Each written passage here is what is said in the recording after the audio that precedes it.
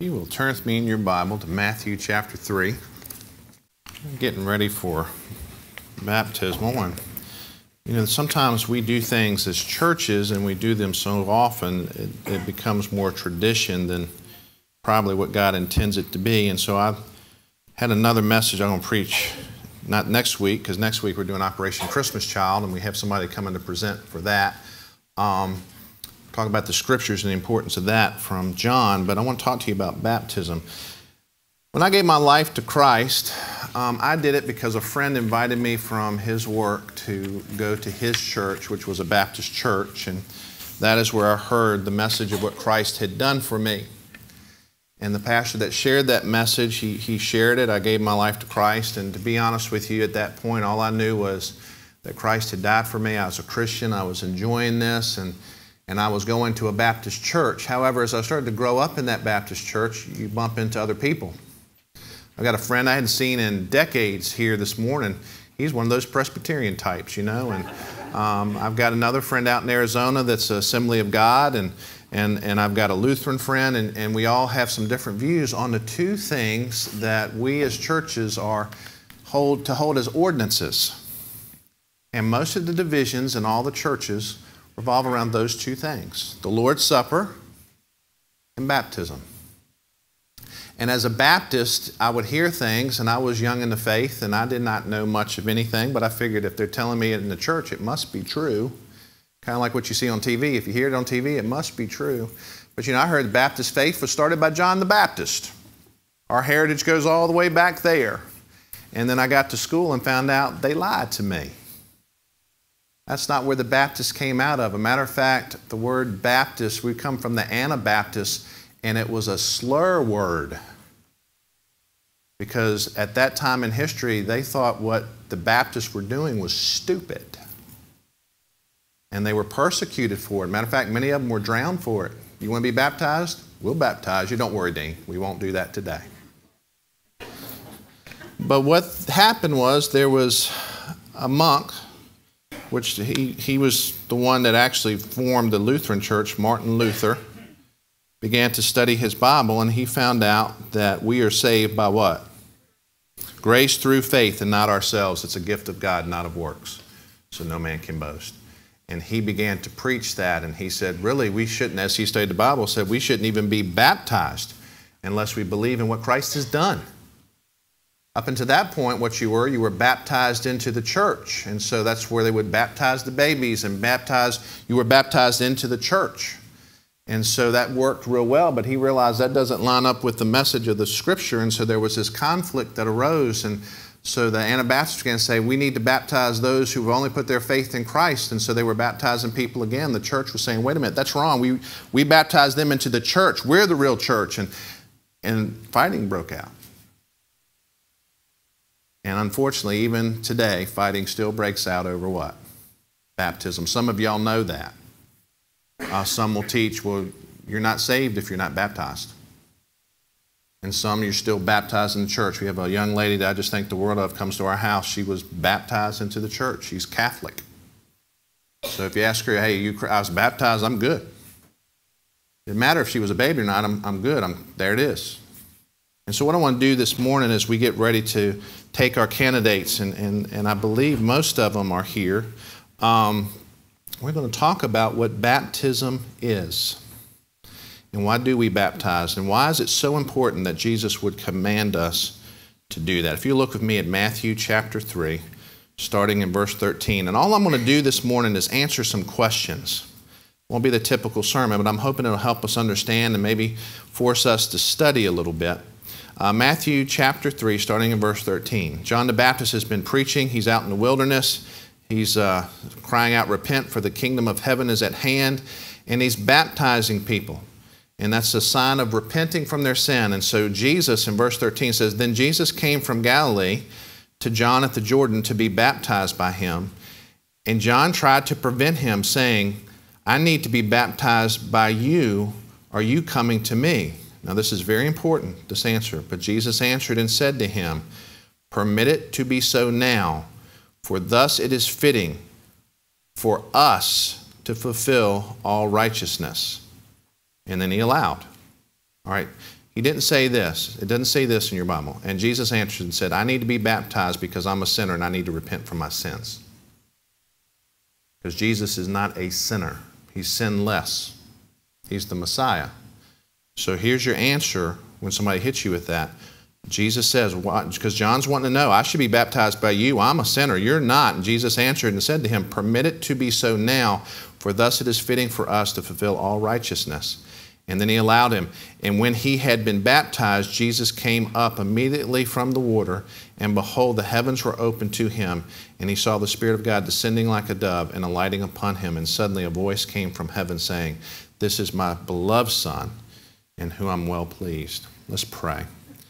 Heavenly Father, as we are getting ready for this service today, I pray that you would help us understand the weight of it, what it means. Now, Father, I think sometimes we have made it just such a tradition and a habit, we don't think about actually what we're doing sometimes. And so, Father, these candidates that are going to be baptized today, they're making a proclamation. And they're identifying with something. And we're going to celebrate as they should. But help us to understand exactly what baptism is.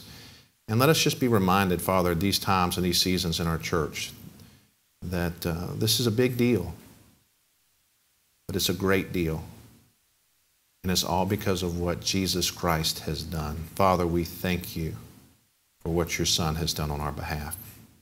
And we even come to you with this prayer, because your Son is our mediator and our high priest. So we thank you. Help us to identify with Christ. In Jesus' name we pray, and all God's people said, amen. When I was a new Christian, I'd asked a lot of questions as I studied the Bible, and one of them was, why is Jesus getting baptized if he's sinless and not a sinner? He's all God and all man. Why is he doing a baptism of repentance? Now, there's a reason for this, and I think Alistair Begg answers this the best I've ever heard anybody answer it. He says for two reasons. First, to identify. He has come to identify with us at every point.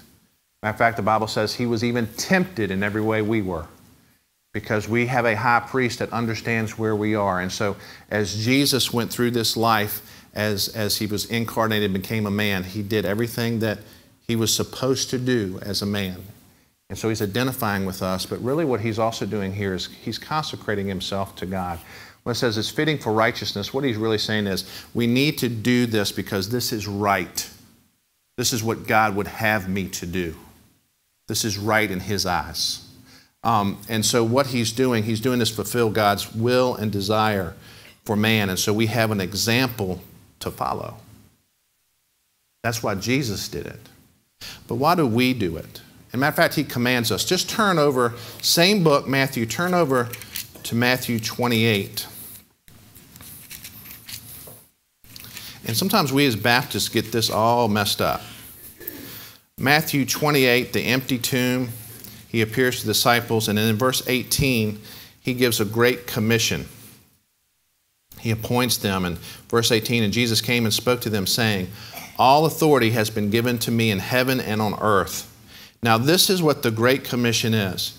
Go therefore and make disciples of all nations. That is the charge and the command Christ has given us. To make, not believers, not converts, to make disciples of Essex County. Is that what he says? Of all what? Nations. So part of our mission as a church is not just to do ministry here, but to go out what? There. To other parts of the world. He says, baptize them, making disciples. And then here's the charge. Look, baptizing them in the name of the Father, the name of the Son, name of the Holy Spirit. So when we baptize, that's what we do. And teaching them to observe all things that I have commanded you. And lo, I'm with you always, even to the end of the age. Jesus commands us to baptize. And so that's why we call it one of the ordinances, one of the things that we practice from here until he comes back within the church. He gave us the Lord's Supper, and he gave us this, and he wants us to make disciples, and part of that is baptizing them. Now, here's where the controversy starts. How are we to baptize? Billy Graham and Ruth Graham had a fight in their marriage that lasted their entire marriage. She was Presbyterian. He was Baptist. How do Presbyterians baptize, David? Sprinkling. Sprinkling. How do Baptists baptize? Immersion. We're biblical. I'm teasing, David. I'm teasing. And this is the way the fights happen. He said you need to be immersed, and she said, no, that's not what the issue is, and this symbolized the same thing you did. Now, here's the key to the whole thing.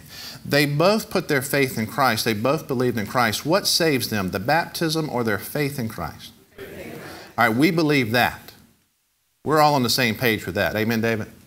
Yes, sir. Amen. Yes. Yeah, that is what it is. The issue is how we go about doing it. And part of that, if we're honest, is tradition. If you're in our Bible study class, you know there's 4 sources of authority. One of those is tradition. But let me share with you why we at Ephesus hold to the way we baptized. Okay, we believe in immersion. And that Greek word, and this isn't even debatable.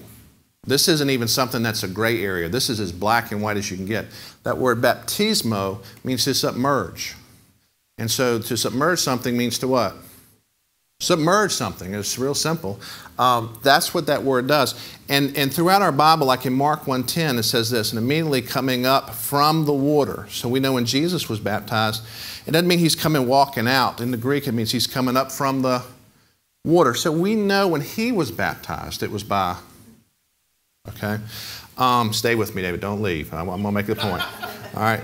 In Acts chapter 8, it talks about the eunuch, Philip, when he comes to know Christ. He says, now when they went down the road, they came to some water, and the eunuch said, see, here's the water. What hinders us from being baptized? Now, Philip didn't leave it there. Philip said this, if you believe with all your heart, you may. And he answered and said, I believe that Jesus is the Son of God. See, that's what comes first.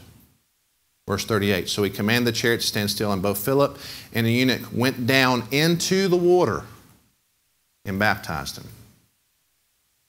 So the reason we believe this is not just these things. It's also, and we quote this at every baptismal service, and I'll quote it today, is because of, I do it because it's Romans 6. Romans 6, starting in verse 1, says, what shall we say then? Shall we continue in sin so that grace may increase? By no means. We have died to sin. How can we live in it any longer? Or don't you know that all of us who were baptized into Christ Jesus were baptized into his death? We were therefore buried with him through baptism into death, in order just as Christ was raised from the dead by the glory of the Father, we too can walk in newness of life. The baptismal service is a funeral service. And what we're doing, Dean, when you get into the water is, the old Dean, I had Glenn Hayden tell me that today, made me feel good. He said, that's old Larry. Now, he's known me since I'm a Christian, so that means part of Larry is still dying. But on that day, I was baptized into his death. Can you hold a dead man guilty of his crimes? You can't. And when I put my faith in Christ, he not only forgave my sins and washed them clean, I entered into his death, so I can't even be held guilty anymore. But he doesn't leave me there. God loves us right where we are, no matter what we're doing. He loves us where we are, but he loves us enough not to leave us where we are. And so he raises us up so we can walk in newness of life. The reason we do immersion baptism here is not just because we're Baptists, because it fits the picture of Scripture of the funeral service. Buried and raised. I did the first thing I've ever done in all my years of ministry. Yesterday, we buried Tammy's mom. And there were some things going on, and we needed to make sure the vault was sealed. And so we stayed for the whole thing. The family left, and I wanted to make sure that her wishes were honored, so we stood there and we watched them lower the casket down and put the dirt on top. Well, they lowered it down, then they put the vault top on top, and then they put the dirt on. I've never seen that. As many funerals I've done, I've never seen that. They bring the big backhoe in and just filled it all in and did that, and then they packed the ground tight and put everything back the way it was supposed to and lay the grass where it was supposed to be and all that. She is what? Buried. And even though her body is there, her soul and spirit are not, she is dead and gone.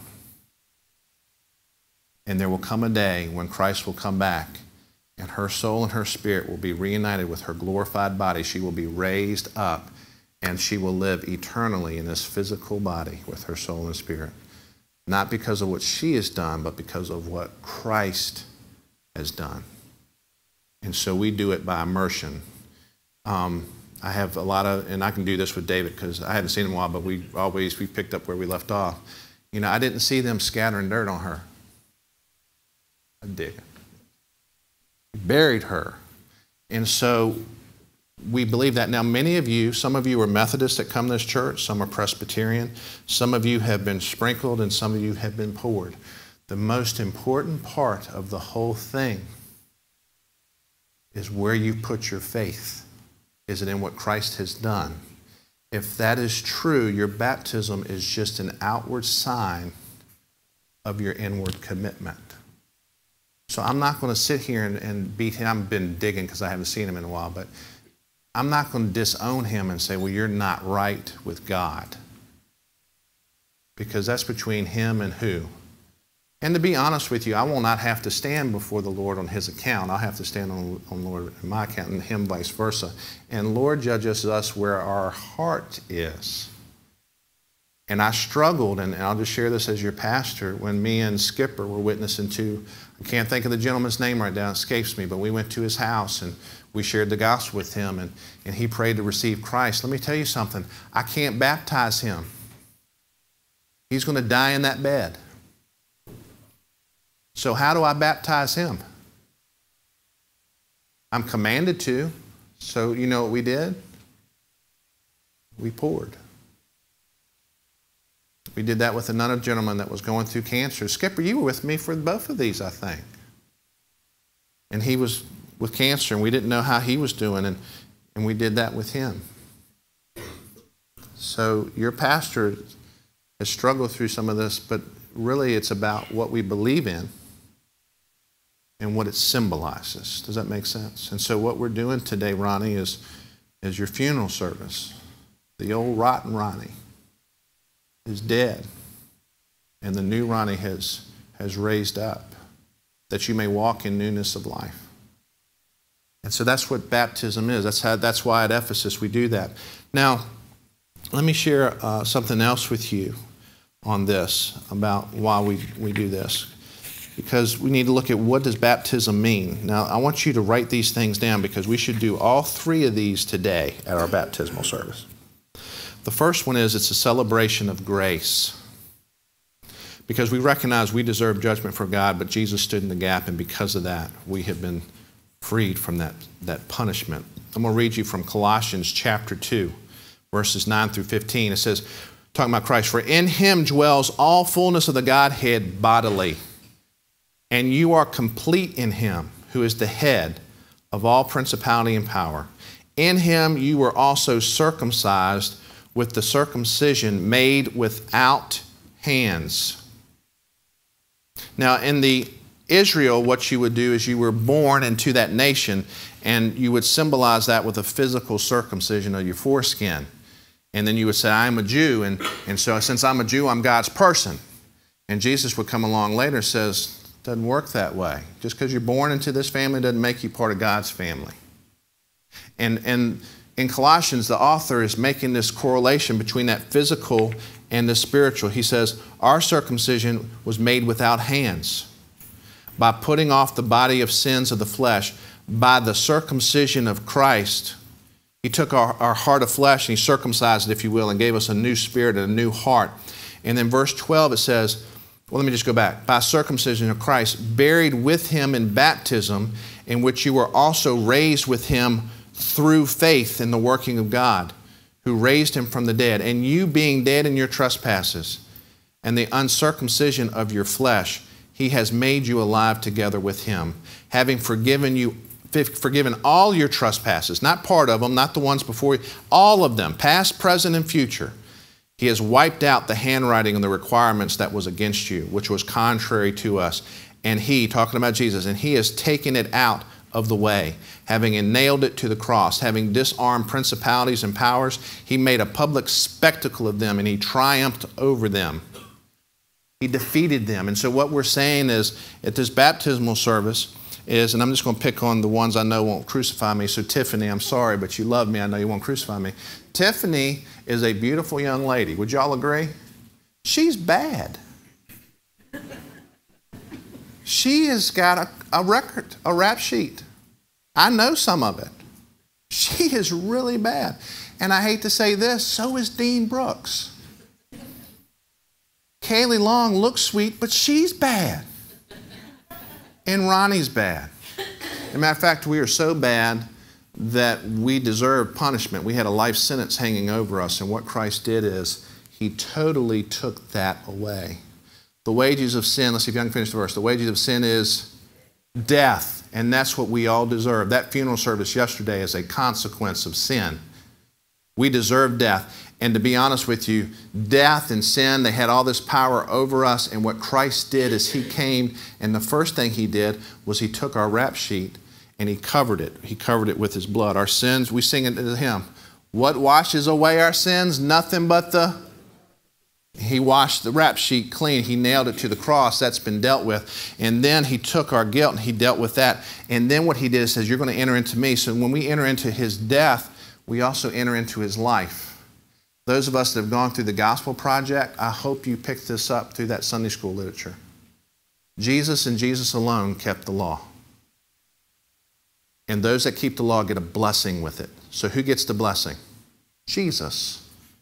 There was covenants made throughout our Bible. And those guys couldn't really keep that covenant. Jesus kept all the covenants, and he gets the blessings of those covenants. So he gets to reign and rule. And he gets the blessings that come. He gets all of that. And listen, he's the only one that obeyed God in everything he did. And because that, and he chose life, he gets the blessings and the promises of that. And you know what he did? He lets us enter into that. And so when he died to sin, guess what? We died to sin. And when we raised up from life, guess what we get? This should break our heart and make us celebrate. We get all the blessings promised to the lawkeeper. And we didn't keep any of them. Tiffany, I know you haven't kept them. Neither have I. But because of what Jesus done, we get all the blessings. He kept all the covenant, so we get all the blessings of that. That's why it says we're joint heirs with him. Listen, we're going to rule with him. We're going to reign with him. We get the inheritance he deserves. And listen, we don't deserve any of that. We get that why? Simply because we put our faith in what he did, and he loves us so much that he says, you're going to enter into my identity. So when I die and step off, and I give y'all permission to do this today, you can talk to David and see how bad I used to be. He laughed because he knows. He said, oh, I can't wait. That's why I showed up here today, Larry. They already know most of it, David. When I stand before Christ, he's not going to say, you remember her? Do you remember what you did that night after the football game? Do you remember what you did in 20? Do you remember when you broke into that house? He's not going to do that. He's going to look at me and see who? Christ. And because of everything Christ has done, he's going to look at me and say, you fulfilled the law and the covenants, and you kept my word, and you were a man that desired because of what my son did. You're wonderful. And so we need to celebrate that. Amen? So when y'all get baptized today, celebrate that he did it all for you. And Tiffany, if you were the only one on the planet, he still would have done it for you. And Ronnie, with all that you've done, he would have done that for you. Where's Edie? I've been picking on everybody but Edie. Same. Pick away. Pick away. Now, some will say this, and we don't agree with this, and there's different views. Catholics hold to this, Church of Christ hold to this, and they get this from a couple of verses. They get it from Acts 22:16. It says, and now while you're waiting, arise and be baptized and wash away your sins. So they say that your baptism just washes away your sins, and that's really what it is. But we know that's not what our entire Bible teaches. It teaches that Christ washes away our what? Sins. They use that verse and they use this verse from Mark 16:16. Whoever believes and is baptized will be saved.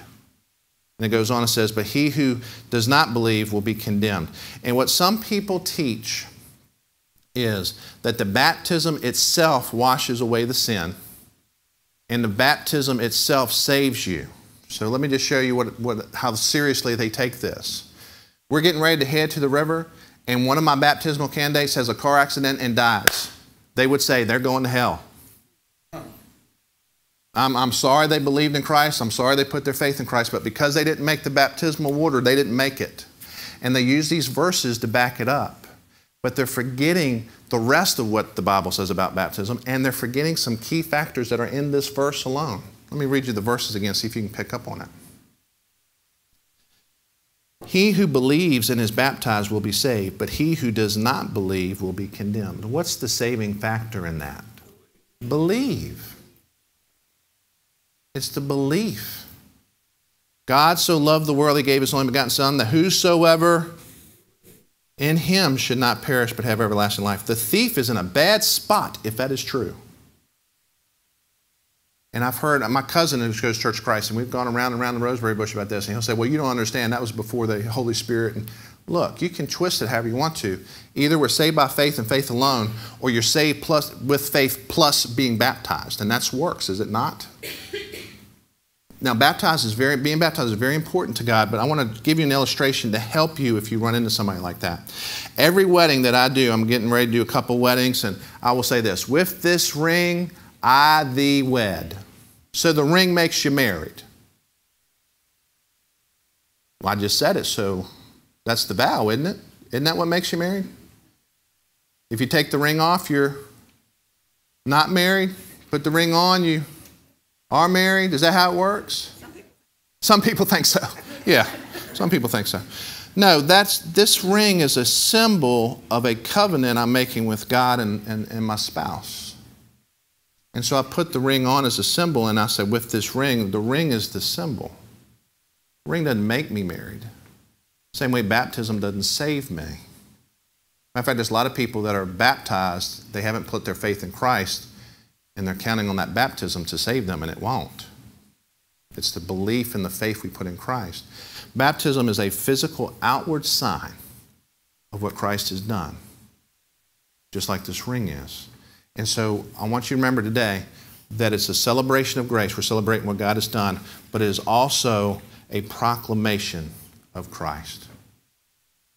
Dean, what you're saying to the entire world and the rest of the church when you get baptized today is this: I'm no longer in my own. I'm living for Him. Now, you're going to do that perfectly, son? No, you've already messed up, haven't you? You sure have, so have we. But what we're saying to everybody is, I'm following Christ now. And one of the best things and the hardest things about a baptismal service is after the baptism, people are going to do some of this to you. Should you be doing that? Weren't you baptized? Now, if they're saying that, we may need to step back and evaluate our life a little bit. They may be doing that to pick on us. But what we're doing is we're identifying with Christ. We're saying we are now His. And so my life is going to be different. And so it's the best witnessing tool you can have. So we're proclaiming Christ. The other one is this: we're proclaiming the picture of the gospel, the death and life and the resurrection of Christ. And I've already gone over that, so I won't beat that horse anymore.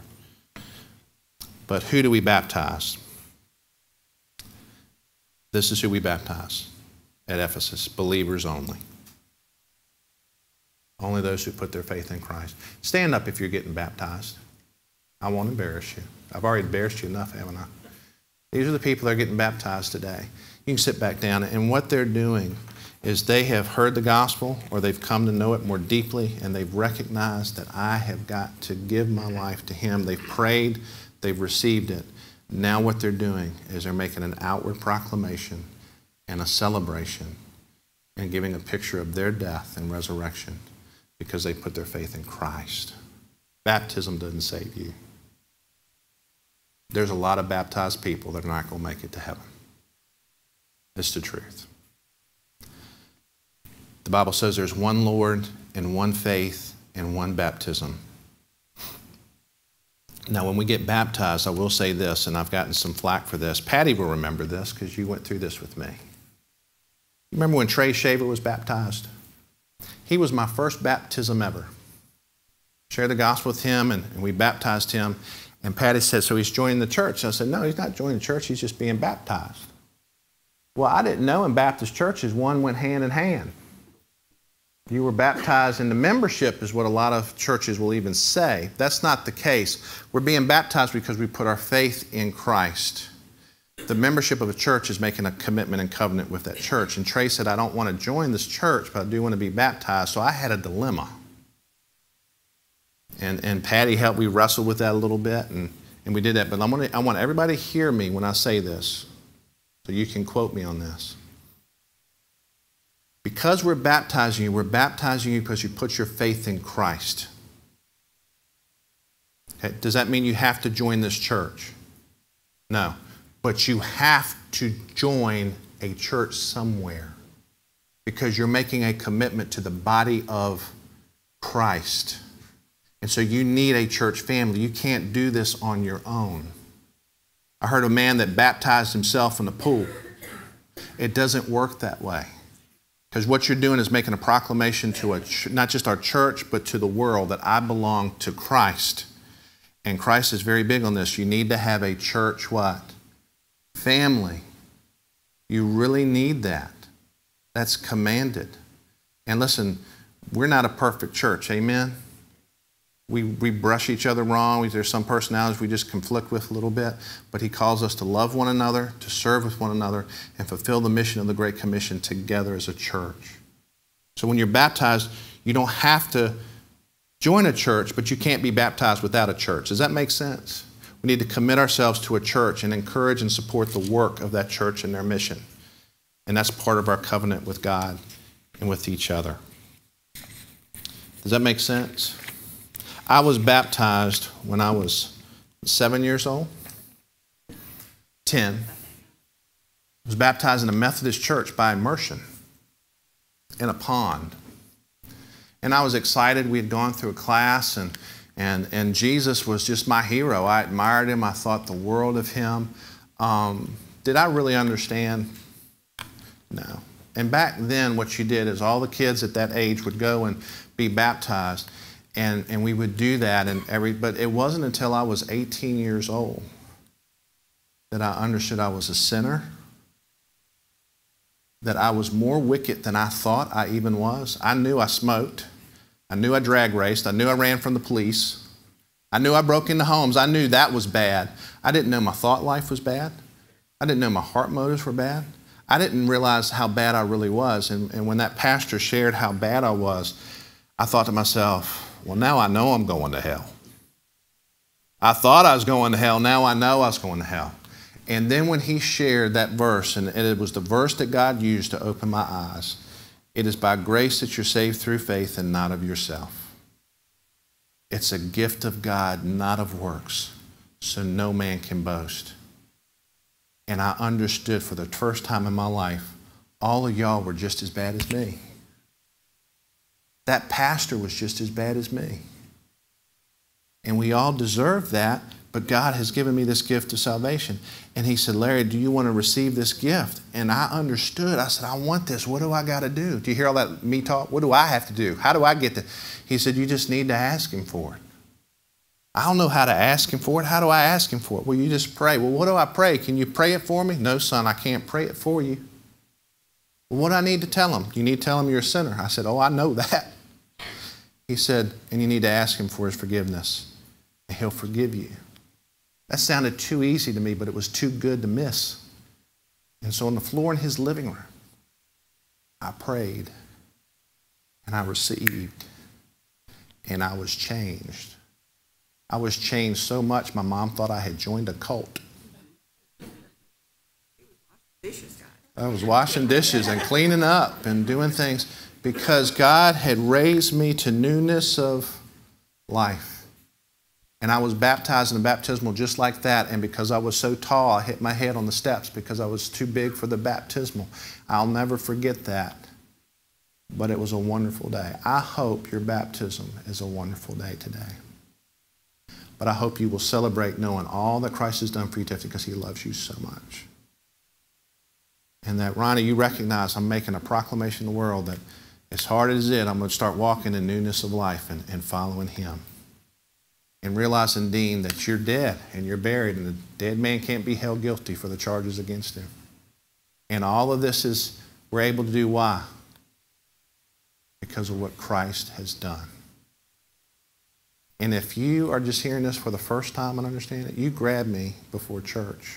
After church is over. And we may baptize you today if you believe and put your faith in Christ. Amen? But you do what the Lord leads you today. Linda, I'm excited for you. Kaylee, I'm excited for you. Edie, we're praying for you. I'm teasing. Edie is a good girl. And church, each one of us needs to learn how to share our faith and share it with people that don't know. Because I don't know if I would even be walking or be here today if Christ hadn't met me when I was 18 years old. I was on a bad path.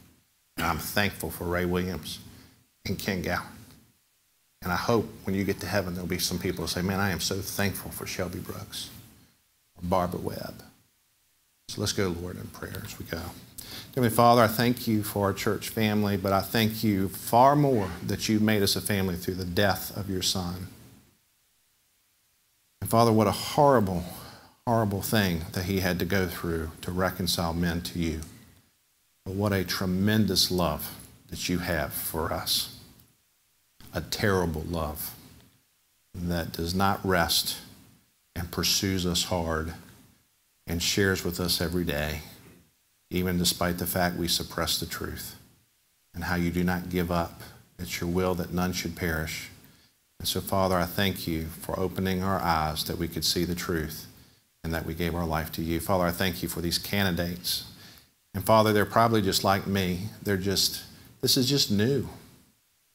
And I didn't know all that I was doing. I didn't know all of your truth. I didn't know all your word. I was still doing things that displeased you, but I didn't know that at the time. Just like a baby, you loved me. You changed my diapers. You helped me to learn to walk and then learn to run. You smacked my hand when I was doing things I shouldn't. And Father, I pray that you would just help us grow up in Christ, to trust you, to love you, to abide in your shadow, and that you would transform these candidates by the work in their heart. Circumcision without hands that changes a life forever. We thank you for being so good to us despite ourselves. Father, I pray that you would just bless the weather, baptismal, the picnic, that it would be a time of celebration, a time where we get a small taste of what heaven's going to be like, loving one another. Father, we thank you for Ephesus, and thank you so much for what you've done at this church. In Jesus' name we pray, and all God's people said, amen. Pam is gone. Her mother was sick, and so she wanted to go check on her. So I can do one of two things, and I've made a decision. We're going to solo it. Yeah, that's so good. Yeah, Joanne said you. No, you. Come on up here, Joanne. I'm teasing. What we're going to do is we're going to do what we do at the Lord's Supper. And we're going to stand across the aisle. If you're visiting, you don't know this. I want you to listen to the words, because this is becoming part of the family, and I think this would be very fitting to sing as we get ready to go to baptismal service. So if we can stand up. Chris, I forgot to mention your name. You were hiding behind Jim. I couldn't see you. And so if we can reach across the aisle and hold hands. And we're going to sing, Blessed Be the Tie That Binds. And I will start if y'all will follow. I will not solo it. You don't want me to. All right, y'all ready? Blessed be